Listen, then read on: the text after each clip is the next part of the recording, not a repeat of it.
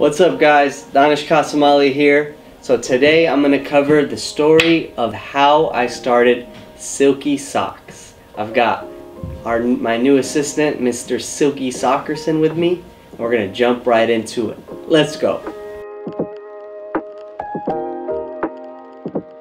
So it all started about 7 years ago.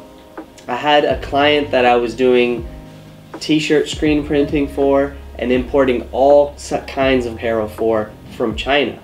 I would go to China regularly, go to the factories and the trade shows there and visit suppliers, and I was importing, I'm talking basketballs, hoodies, backpacks, drawstring bags, socks, basketball shorts, even earbuds, all kinds of things, and was bringing them in, importing them, working with the suppliers to make sure everything went right, doing quality control, inspection, everything.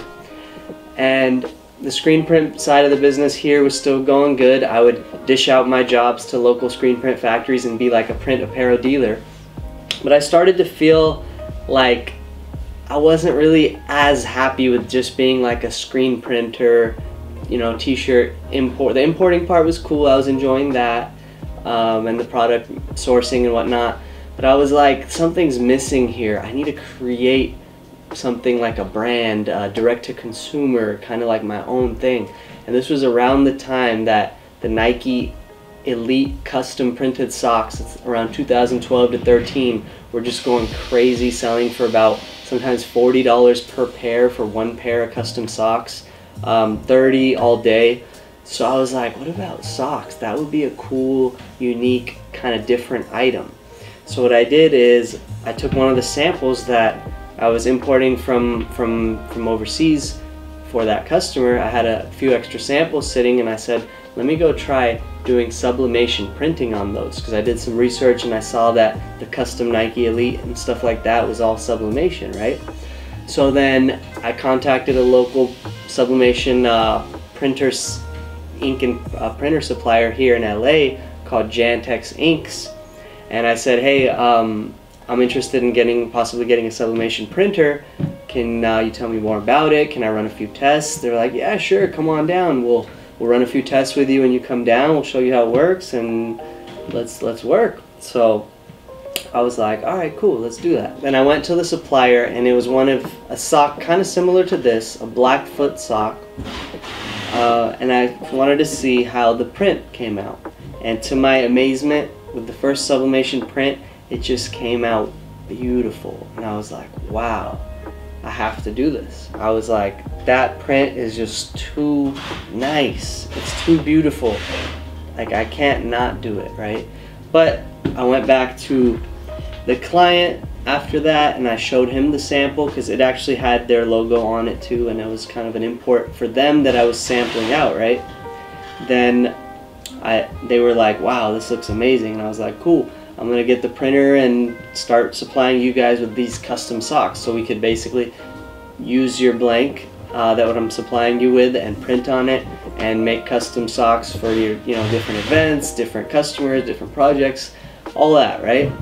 And it was exciting, so I bought the printer, a Muto RJ900X. Then I got a heat press, a small manual 24 by 31 heat press. I guess that's not very small, but it was, I already had a 15 by 15, so I bought a 24 by 31 manual heat press, and I hired a guy to basically do the productions for me.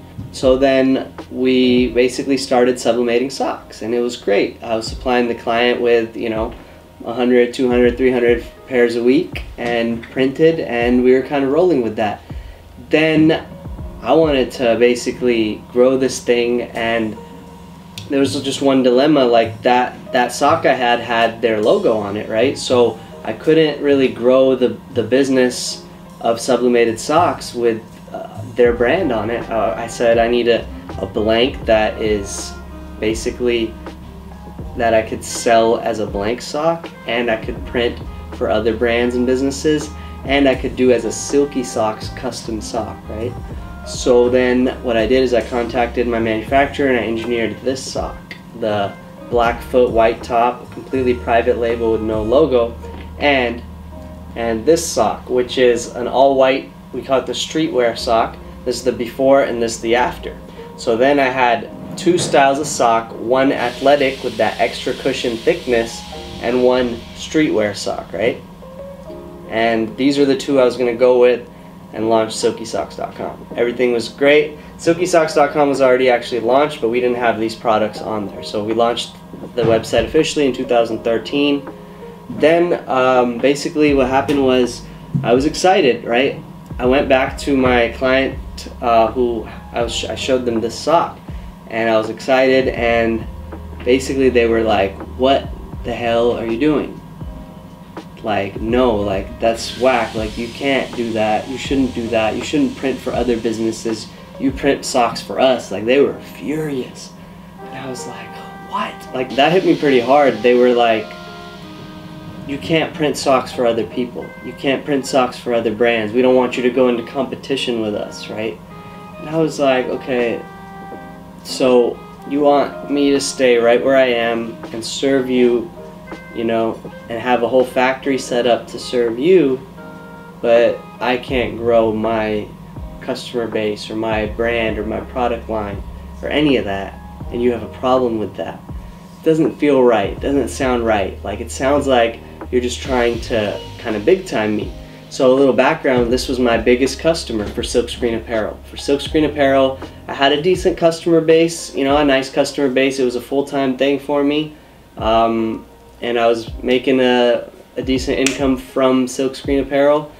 They were spending, that client alone though was spending about $100,000 a year with me, with Silkscreen Apparel. So they were my biggest customer by a good margin. Whew, this is quite a story. I get jitters just thinking about it.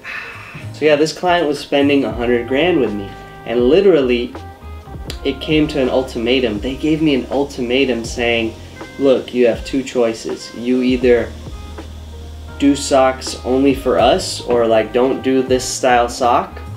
That's what it was. Don't do this style sock, or we're done doing business with you. So I was like, okay, you know, like what? That doesn't seem right. So I gave myself a couple of days to kind of sleep on it. And I'm telling you, those days were hard because I just had this nasty feeling like, like, God, like, why is he doing this? Or why, you know, and like, they're trying to squash me. Like, I was like, I didn't feel right, but then I didn't want to give up the biggest client I had, you know, like, that was a big part of my business. Even my little brothers, they were like, no, you can't lose them, you're nothing without them. And I'm like, no, dude, like, no, I have to do this. I was like, you know, it is what it is. Like, if they tell me you can't, I gotta do it, because they feel threatened, you know. It felt like DJ Khaled, like, they don't want you to make socks. They don't want you to make socks for anybody. So guess what? I made socks for everybody. They don't want you to float in the water. So we float in the water. So, you know, it was one of those things where I knew I was gonna do it. I just gave myself a few days to think about it, and everything in me told me, face your fear and just go for it. So I told the client, like, hey, I'm sorry you feel that way, but I'm gonna do this anyway, and I'm gonna do Silky Socks. I can still be your t-shirt supplier, sock supplier, and apparel supplier. And they said, nope, I'm done with you. Literally just, I'm done with you. I said, all right, I'm sorry you feel that way. And I proceeded forward with my vision. You know, and since then I took these two styles and built them out, customized. We built a mobile app where you can customize socks on your phone. We updated our website nicely and have nice customizable options where you can add your name on the socks, and built out over 200-300 designs of Silky Socks designs inspired by basketball, sneakers, kind of the stuff that, you know, me and my bros and friends and family that we're into. So it's like our brand. Then to take it even further, I started engineering more dope styles of blanks, different colors. Ooh, and then now we've got the headbands, arm sleeves, leg sleeves. So we went from these two styles of socks to 16 different styles of socks, specifically for the dye sublimation marketplace and industry, right? Then we have headbands, arm sleeves, leg sleeves. These are cleat covers. We expanded our machines. We've got 3 printers and like 6 heat presses, which I'll show you. And it was just like one of those things, man. Like they said you can't do it. So every time like I feel down, I feel like kind of like quitting or giving up, or I feel low with Silky Socks or something. Like I just remember like, no, you gotta keep going because they told you you can't do this. They told you you can't do it. Keep going. Drive. That's a driving force for me. You know, but those days were hard. How much was Silky Socks making when I first launched? $0, guys. Zero. Nothing. But I had a vision. In my mind, it was making a lot of money. In my mind, it was helping a lot of customers and bringing a dope, unique product and service for people. And here we are in 2019, and you know, in 6 years, like it was just little by little by little by little by little by little by little. Never have taken investment from anyone. No partners either. You know. Got a nice team here and a nice staff here, about 5 in-house people. Got about 6 freelancers that work with us regularly. And you know, my dad has been supportive with giving us some space to work with here in his building. And the family, my bros and stuff, have always been supportive as reps. But you know, like I built this thing myself. Well, every single day working at it. Eventually to the point, within about 2 to 3 years from launch, in about 2016, Silkscreen Apparel became my side business, and Silky Socks was my main business. And now today, Silkscreen Apparel still exists, but I definitely have a nice set of loyal customers that don't give me, you know, that come back and kind of repeat customers. But I'm not actively seeking new business for Silkscreen Apparel. Basically silkysocks.com is the focus, the brand, and the growth business that I'm pursuing full time, and I'm having a great time. Alright, so let's go take a little tour of Silky Socks. Okay, so right now I'm in the office showroom. This is our Muto RJ900X printer. We have 3 of these now.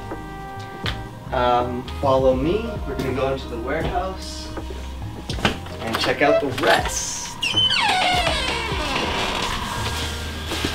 This is the Silky Socks warehouse now, this section right here. That section of the warehouse is my dad's, and he runs his business and gives us we rent this little section out from him. Here's, we have 2 more of these guys, one here and one there. Then these are our heat presses. These are the small format heat presses. This one is a 16 by 24. And then these are 16 by 20s. We've got 4 of these guys set up, so it helps us with extra hand in production. Then these are our wide format presses. You can see 5 pairs of socks being done at one time. Boom, very silky. Whereas these guys can crank out 1 pair at a time.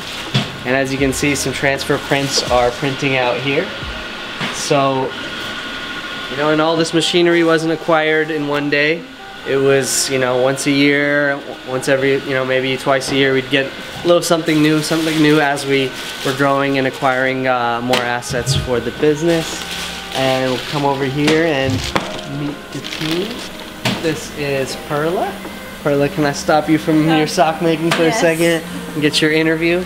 Hi, my name is Perla, and I've been here for almost 3 years, and I do production. This is what I do. 3 years? Almost 3 years. Wow, that's went by kind of fast. Yeah. Yeah, since then I had Aaliyah, your kids have been growing, and it's been awesome. So yeah, she's the productions guru, I call her, making a lot of socks out here. Then, follow me here. So as you can see, this is like the transfer sheets. This is a list of some online orders that she's going to be making, and she's got the blank socks loaded here. And then she takes them from here to here and does our kind of production process with the heat press. And for more about how-to and tutorials on how we print, you'll check out the Silky Socks YouTube channel. Alright, now we come over here and I'm going to grab Monica. This is Monica. Monica, introduce yourself. My name's Monica. I've been here for about a year, and I do printing, I do shipping, I pull links and production. Yeah. So she's kind of like my right hand. She'll do, like she said, a little bit of everything. Right now you're pulling blanks? I'm pulling blanks right now. Can you show us these ones? Yeah, so right now I have a headband, I've got an arm sleeve and a leg sleeve. And this is all going to go into our sample pack. Oh, sample pack, Yeah. okay. As you guys can see, thank you. As you guys can see, so we went from the socks to adding accessories like your other kind of compression items. So, you know, it's kind of that vision that I have for after. We're still the sock kings and the most styles and best styles of socks, but I want to start building out other parts of the body in terms of athletic, sports, kind of casual wear. And every item we do is sublimation friendly. That's key. I make sure every item we develop is amazing for sublimation, and then that we can also offer it as a printed, customized product and supply it as a blank. That's kind of my business model. Here you see Romero. He's my dad's forklift man. So we do get support from my dad's guys once in a while with helping out with moving stuff around, forklift driving, etc. So let's go meet Romero too if we can. Romero. Yes. Come here. 1 minute. Yes, Dannesh. How many years working for Sal? 17 years. 17 Yes. years. It's a long Yes. time. ¿Cuántos años tienes? Me? Right now? 56. So when you was 39. 39. Okay. Working for Sal is good? Yes. Yeah, you have Every day is good. It's good? Okay. Thank you. You're a hard worker. I appreciate it. The man, 17 years out here grinding. Alright, let's go back into the office now. So guys, wow, that was quite a journey, quite a story. I feel a little weight off my shoulders telling that, and you know, I do love thinking and reflecting on it because it gives me energy. But I just want to say, like, no disrespect to like the people that I kind of told the story about. I'm not saying it to bash anyone or any other company. I'm saying this just to share my story and the struggles and kind of the challenges I went through, which make me come out a better person. When I come out the other side, I'm much stronger, and I'm glad I went through that. I'm glad I have that memory because now I'm able to just fly higher and stronger and faster and longer. And we do have a great relationship now with that those other individuals and companies. So do me a favor, I don't want anyone tagging or commenting or asking who it is or whatnot. Again, this story is about Silky Socks and me and my story and what I went through, and hopefully it inspires you to know that you guys can do it too. Whatever's hard, that's what you want to do. Whatever's more challenging, that's what you want to do. Whatever gives you more fear and anxiety and worry and stress, and you're not doing it because of that fear, that's the one you want to do. Don't take the easy path. The easy path for me would have been just to remain a screen printer, like, you know, a t-shirt guy supplying local businesses with t-shirts, and not try to be different and not try to take on a product that, like I said, had 0 customers and 0 revenue and kind of grow this thing. I was told, socks, you're just doing socks? That's stupid. That'll never be a real business. You're just making counterfeit stuff, like bootleg stuff. Like, I was told all sorts of stuff along the way. And still there's people who don't believe in me, but that's okay. I'm just gonna keep going. Let's keep building, guys. Let's keep rolling. Appreciate you tuning in. Do share and subscribe this video, subscribe this channel, and let's keep building. I'm just getting started with this channel, and I'm excited for a whole lot more content and dope inspirational videos. You can follow me on Instagram at Dannesh Kassamali to connect with me further, and appreciate you guys. Bless your feet. I'm out.